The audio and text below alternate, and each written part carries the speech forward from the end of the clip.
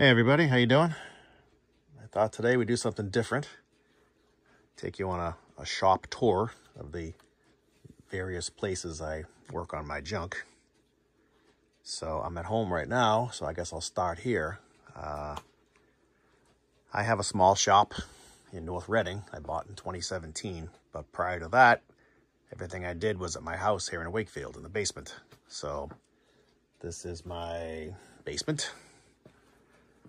And I have, drawer units full of bolts and nuts and various clips and sundries and crap. And, a full bevy of tools and a really cluttered workbench. I still have all these throttle bodies out from the Sunbird video I just did. I got to put them all away. And there's my toolbox I've had since the 80s when I used to work at a dealership. I was a dealership mechanic for a couple of years, but I've always been in the fleet maintenance field. So there's my big-ass toolbox I no longer need at work. This is a Bridgeport M-head mill. This is a 1946. I just bought this last week. If you've never moved a Bridgeport mill, it's quite a treat. They're heavy. They're typically around 2,000 pounds. This is the smaller version. The M-head was the original version. Those are more like 1,500 pounds. Still no picnic, that's a lot of weight to be carting around. And so I had to rent a small U-Haul trailer and bring it home on that. And moving these things is really scary unless you know the trick. The trick is you put pipe under it. I just got some 1-inch or 1.5 inch pipe at Home Depot, just black iron pipe. Amazingly, they roll really easy on top of pipe. So little tip for you, but this thing already has a VFD in it to make it run on 110 volts. It's the original 3-phase motor. It's only 0.5 horsepower. These are limited. They don't have a ton of power. It only has about 3.5 inches of quill travel, and the quill is only set up for a number 2 Morse taper. So by design, the largest collet you could put in there is 1/2 inch, but I have a collet adapter coming. It's called an ER32 collet set. Basically, it's a piece that goes in here, and then it's fat on the bottom, and it balloons out, and you can put in bigger collets. But because you're trying to keep this distance as short as possible, let me zoom out here. They're short collets. Like these collets are long. They have a long taper. The ER32s are probably half that length. They haven't got here yet, but when they do, I'll show you. And I'm trying to outfit this thing. I bought a big drill chuck off eBay. That was like 40 bucks. I had to buy an adapter to go from number 3 Jacobs taper to number 2 Morse taper. That was like 10 bucks on Amazon. And I've had some vices I've collected through the years. I just had them at my shop. I brought them here so I can make use of them. But this is an oldie, but it runs nice and quiet. It runs pretty well. I saw it run at the guy's house, so hopefully I'll have many years of enjoyment from this thing. There's my sandblast cabinet. I bought that new, geez, must have been the 80s when I was restoring my 67 442 convertible. At the time, it was like 650 bucks, I think. And now they're over 1,000. Actually, I take that back. I didn't buy it in the 80s. I bought my 442 in 92, and I sold it in 2003. And moved into this house in 2004, so I never had it anywhere but here that I remember. So let's say I bought it in 2003 or 4. But anyway, let's see. This is my Anko milling machine. A friend of mine bought a house in Maine in like 2003 or 4, and the guy he bought it from had a small machine shop in his basement, and my friend didn't want any of it, so we had an Anko lathe, and he had this Anko milling machine. They were both fairly new. They had barely any use on them, so I bought it. The lathe went to my company, to the garage, and the milling machine came here to me. And it came with some tooling, but I've bought a lot of tooling through the years, collets and carbide milling bits, all kinds of stuff. And I've tried to keep it in good shape.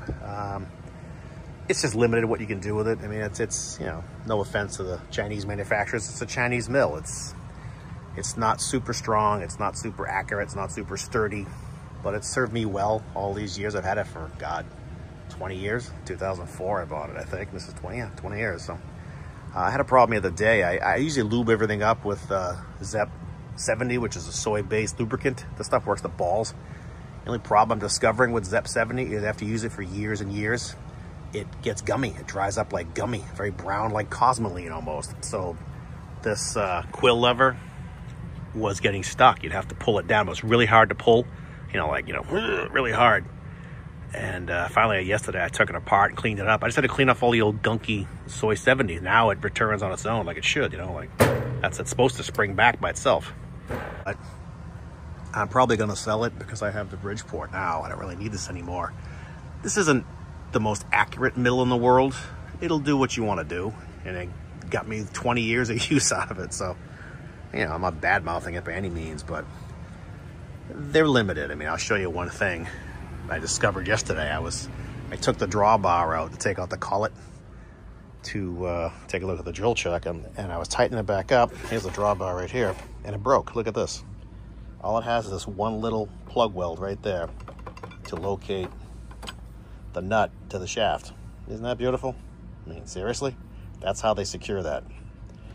So I gotta take it to the shop today and drill it out and grind it out and then weld it again. I mean, you gotta be kidding me. But that's how they do it offshore, or they did. I think the machine's a 95, so it's not that old. But, you get what you pay for. I mean, that thing was probably $1,100 when it was new. Today, it's like $3,500, which is insane, but whatever. This is a Jet 1224 lathe. This is the only lathe I owned until recently. So anything you saw me machine was on this lathe in my basement. This was owned by a friend of mine who rebuilt our transmission for us at work.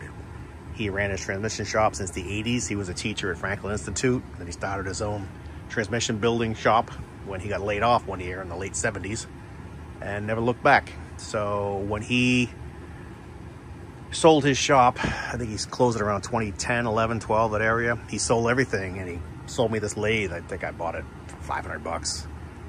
Well worth the money. I mean, again, it's a offshore built machine, but this is a nice lathe. It served me very well.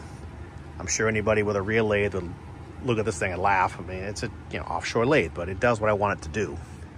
And I added a Travidile to it, which is these are cool little gizmos. You make a bracket to go to the machine, and then there's a little drive wheel in here that runs against the side of the bed. So as you run the bed left to right, the Travidile reads out. Very accurate, really cool. So I added that way back. I made that bracket. Look at my mad skills, huh? Ooh. So that's a story on my lathe. And I had a bunch of machinery over here that I had to exile over here. And give you a quick take a peek at those. This is an old Delta carbide grinder. This is for the carbides you use on your lathe. You rough them out on the stone side, and then you polish them up on the diamond side. It's actually got diamond on it. Very little because it's expensive. And that's what that thing does. It's very cool. This is a metal and wood bandsaw. This is a 1977 Delta Rockwell at that point. Rockwell had bought Delta. I bought this thing for $200. It was in pieces.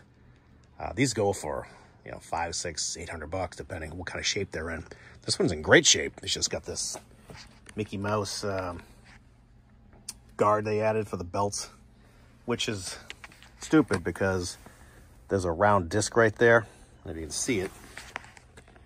Right there. See that round disc? That's a clutch. That's how you change it from metal to woodworking. That changes this belt drive setup to engage this upper belt, which slows it way down because you have to run slow speed for steel. So it's, duh, you're supposed to get in there. You're going to bolt it, which is stupid. Someone didn't know what the fuck they were doing. He really should have had a hole in here that you can grab it, but whatever. So this thing works great. I keep it on the steel side all the time because all I do is cut steel. So that works awesome. This you guys are seeing, this is my Sun distributor machine. Again, I bought that for $300, needed a ton of work. I bought all the parts I needed to buy to put it back in shape. I cleaned it up, and it serves me faithfully. This is a Craftsman bandsaw. If you saw one of my videos where I went through the bandsaw, it was probably this one. This worked great until it stopped working the other day, so I got to take it apart, see what's wrong with it. It's probably something stupid. This is just a cheapy $100 20-ton press I bought years ago to press things. I barely ever use it, but once in a while you need it. That's a spare hood for the Sunbird. I had my friend at the body shop paint for me because the one I have on the car is a big lump in the hood. I got to take it off one of these days. That's a spare dashboard for the Sunbird. I gotta swap it in one of these days. These are just a bunch of parts. This is more parts. There's a whole 455 olds here somewhere in pieces. The block's over there, but here's some aluminum Edelbrock heads for a 455 olds, or any Olds V8. Roller rockers and water pumps and brakes for my truck and wiring harness for the Firebird. So many stupid spare parts here. Spoiler tips for 8304 Hurst Olds. They always fall off, so a guy on eBay used to recast them out of fiberglass, so I bought a set because I have a Hurst Old spoiler over here. It's in the corner next to the sandblast cabinet. If you can see it, yeah, it's right there. It's missing the tips, so I bought the tips to put on it one of these days. I just never got around to it. Someday I'll probably just sell it. I don't think I'm going to have any more G-bodies, but anyway, there's a battery charger my father bought in the 70s. I think served us well. That's a fold-down back seat I bought for the Camaro, so I could put a fold-down back seat in it. There's the back seat for the Camaro. I got to take that cover and put it on that seat, just like I did on my Firebird. That's just a polisher grinder I bought for my kid at work. That's a belt sander. That's a, maybe call it a radial arm saw. I forget what they call that thing. What do you call this thing? This is a, I don't know. Who cares? It's a saw.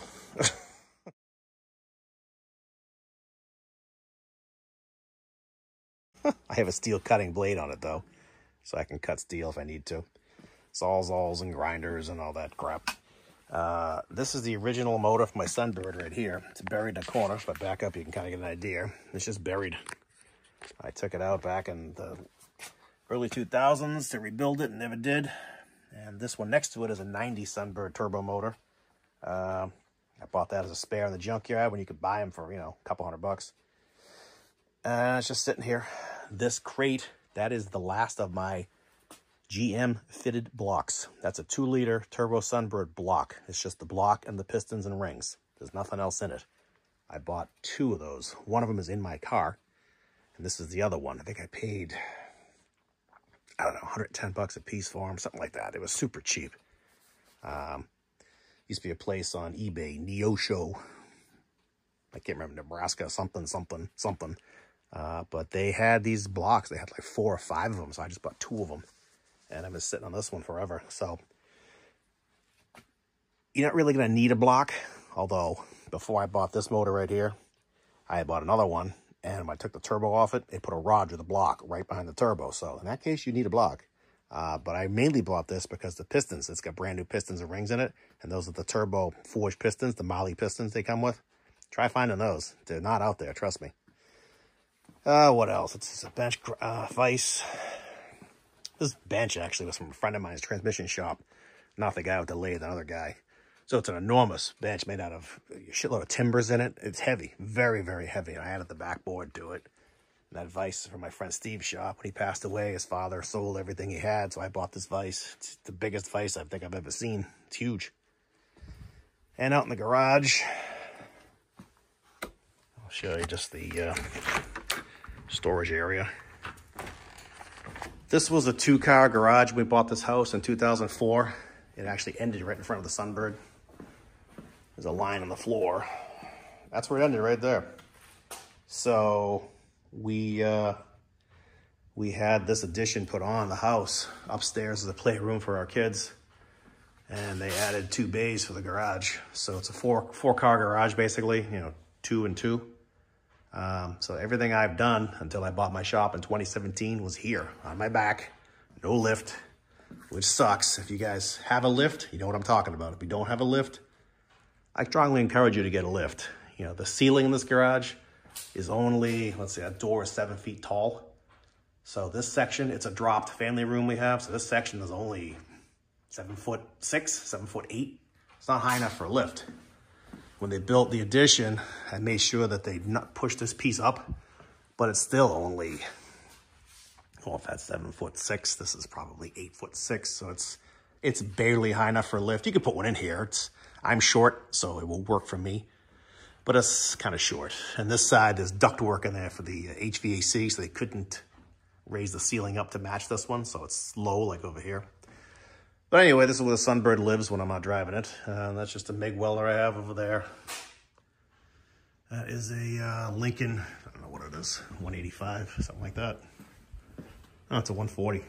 That's a Lincoln 140. MIG welder. Just more tools and equipment out here, and more spare parts and junk. All kinds of tools and crap. That's my cherry picker.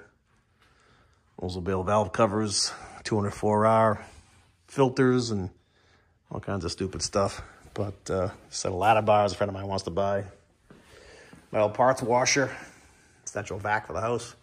Nothing crazy, but so this is where I live. This is my home shop. So I'm going to my other shop, my real shop, in a minute, and I'll take some video of that and show you around there.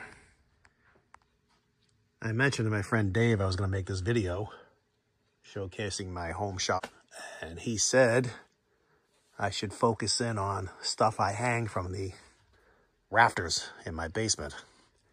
I never really thought about it, but I guess it is a good use of space. So this is all I do. To get the stuff off of the shelves on the floor, I just take some sheetrock screws and drive them into the beams and hang stuff from them. You know, there's the old header I used to run on a Sunbird, and there's a Grand National steering wheel and a whole bunch of Oldsmobile distributors. And there's an MPFI intake and a rear disc brake setup and engine frame brackets and Sunbird turbos and air cleaners and spare coolant fans and another rail I didn't know I had. That silver thing, that's called an FMU. It's a fuel management unit. The whole idea with that is you hook that up to your fuel pressure regulator, and under boost, it increases your fuel pressure. I used it for a little while back in the old days, but never really did a whole lot with it because I met my friend Shannon, who told me to stop manipulating my computer chip. So we did. And here is a set of head gaskets for a Olds diesel motor, and a Sunbird pan and windage tray, and a Sunbird distributor, and a shifter. And I got a whole bunch of dual gate shifters here on the wall. The power seat track for G-body. I got a lot of stuff. And more Sunbird headers and exhaust manifolds and spare coolant fans and another distributor and flywheel covers and another coolant fan and another coolant fan. And Jesus. Oldsmobile headers when I used to run a race car with a 455 G-body. Those are 2-inch primary tube headers. And a battery tray. Actually, there's two sets of Oldsmobile headers here. One is a set I modified for an A-body to fit a G-body. Those are 2-inch tube. And the other set is Hooker. I think they're 1 7/8. They made them for a while back in the 90s. And just there's a pancake air cleaner for an old GTO or a Firebird, and set of Oldsmobile valve covers, and her shifter, and set of Buick V6 turbo V6 head gaskets. I had a wagon, Cutlass wagon with a turbo V6 in it. And I popped a Cometic head gasket at the track, over boosting it and detonating. So people tell you that you can't blow a Cometic gasket. That's bullshit. I did. I don't know if you can see it, but I mean, look at it. It's mangled. I blew it out good. So what else? Just hose and braided steel line, that kind of crap. And there's a whole slew of steering wheels. Hang on a second.